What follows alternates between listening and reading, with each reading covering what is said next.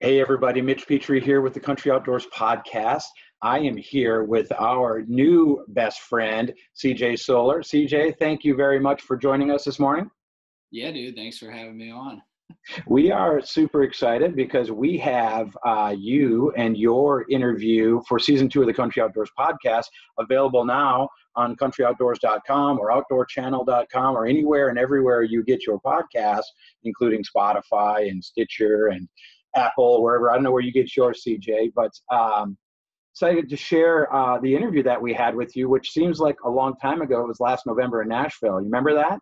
I do remember. Yeah, dude, I had a blast. Yeah, that was a lot of fun. Yeah, it does feel like a long time ago at this point.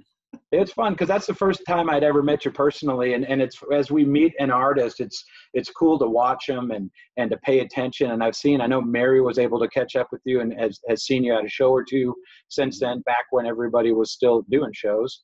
And it's been pretty exciting. It seems like you've got some momentum building with your music. Yeah, man, it's been really exciting putting new stuff out. Before all this stuff happened, we had a lot of cool shows going on. So excited to get back on the road once everybody's good and healthy, and we can make that happen. Yeah, are you doing some writing or other things just to pass your time? Yeah, I've had a lot of my co-writes canceled just because people are having to take care of their kids or do whatever with school being out. And but I got a couple buddies that I'm really close with that we're still writing a little bit and working on some demos in the studio a little bit, trying to not be around each other too much, but I'm gonna maybe try some internet writing. I don't know. I've tried in the past with people that didn't live in Nashville, and it always just kind of felt like a pain. Just playing and getting the ideas across and stuff, not actually being in the same room. But how about you? After this interview, we'll just sit down and we'll do a little co-write. We'll just do it right here. Sounds good. Yeah. I need something to break up the Call of Duty that I play. You do most of the work because I don't have those skills. But I'm looking at your hat too. So Bayou Boars, and it's fun because we do talk about in your podcast. Talk a lot about your boar hunting and that, but I've also seen in your studio there some purple and gold. I'm from Minneapolis, so purple and gold for us is obviously the Minnesota Vikings. But you're a LSU fan. Big LSU fan, which everybody got to see a little bit of LSU this year with them winning the national championship, which was pretty cool. But yeah, I grew up, growing up in Baton Rouge, it was kind of like, if you weren't an LSU fan, what were you even doing with your life? So you kind of had no choice but to be an LSU fan. Yeah. My story there is I'm from Minnesota, so we don't have a big football rivalry right now, other than the fact that we beat Auburn this year in a bowl game, which is crazy, the University of Minnesota. But I was at a trade show in Alabama, in Birmingham, Alabama, and there was a vendor there who sold Yeti coolers. And and Yeti coolers are like $350 a piece. And he had this purple and gold yellow cooler that was an LSU cooler that nobody in Alabama wanted, surprisingly, because it was not like blue and orange or red and white, I think are the only two official colors in that state. So I paid like $150.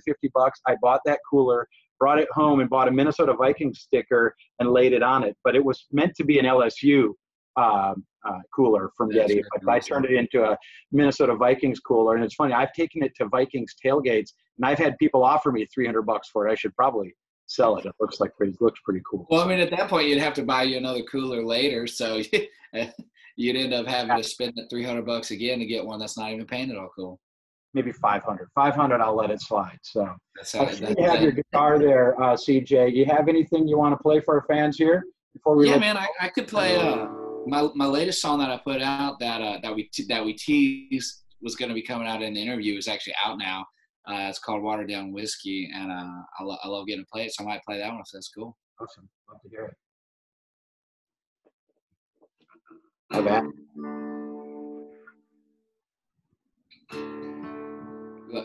Am I good now? Cool.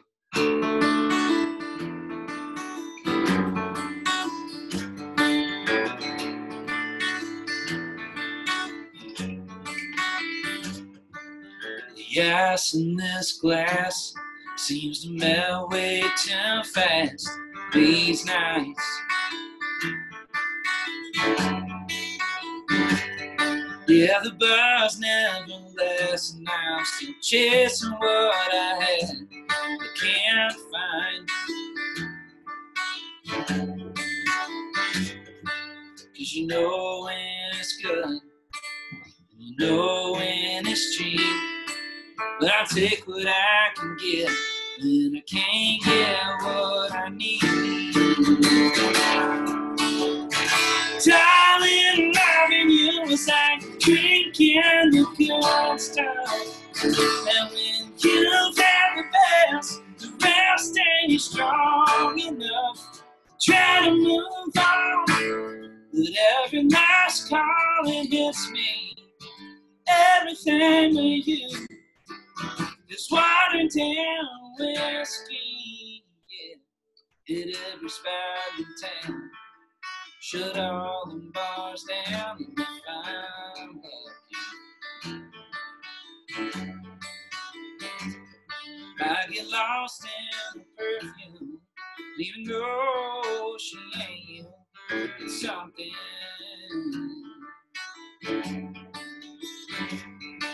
When the morning light comes, she take me back to my truck.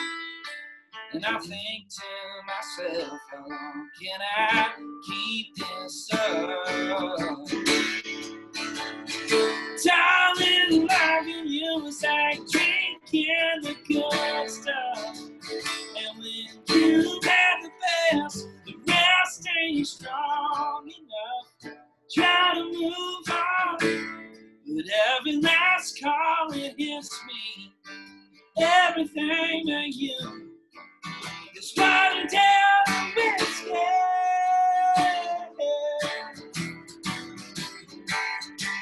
'Cause you know when it's good, you know when it's cheap.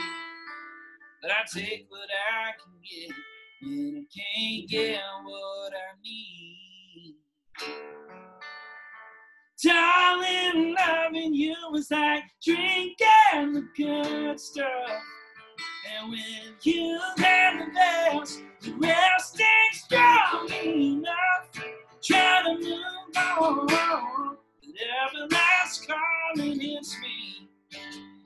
Everything with you is watered down whiskey.